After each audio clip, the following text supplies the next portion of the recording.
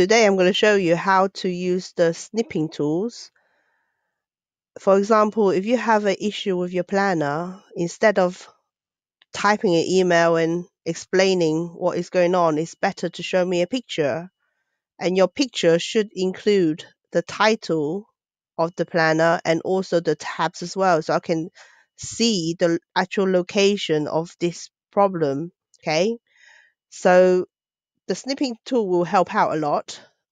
If you just click onto your start button in the John Lewis computer, you can locate it in the accessory folder. So find the snipping tool. It is very easy to use. Click onto the new and make sure you include the title of the planner and the tab's name. There are pens for you to use here to circle the issue that you're having a problem with. Okay. There is the eraser and then the highlighter.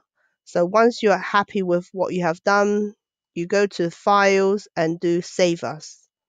Save it on the desktop because we are going to send the email now.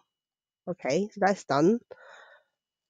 So this is how you email. You all you need to do, click onto area that you're typing in and drag it in like this.